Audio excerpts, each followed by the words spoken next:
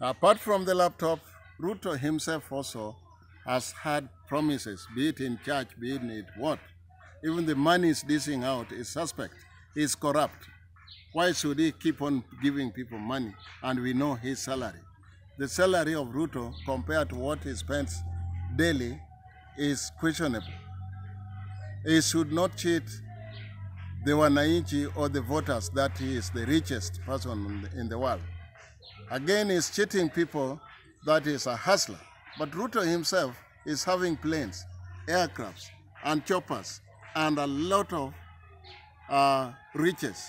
And he comes down to the wheelbarrow people. He comes down to bottom up people who are very poor. That is among them. Ruto is cheating. That is the best.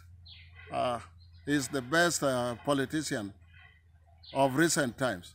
But Ruto himself has even failed to be a deputy president.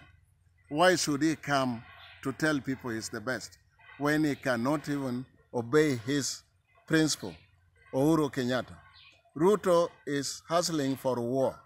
He's a warmonger. And anytime he talks, people just see danger.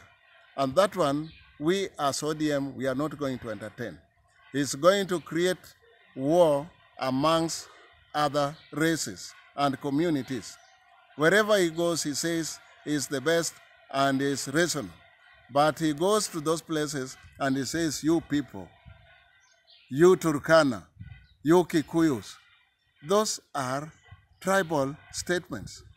Ruto again goes ahead to tell us that is going to change the economy of Kenya. How is he going to change when he cannot change when he's deputy president? For 10 years, and today he promises heaven and earth. That is somebody who is taking you for a ride. Let's forget about the presidency of Ruto.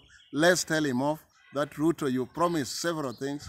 We can even count up to over 100 and you have done 0.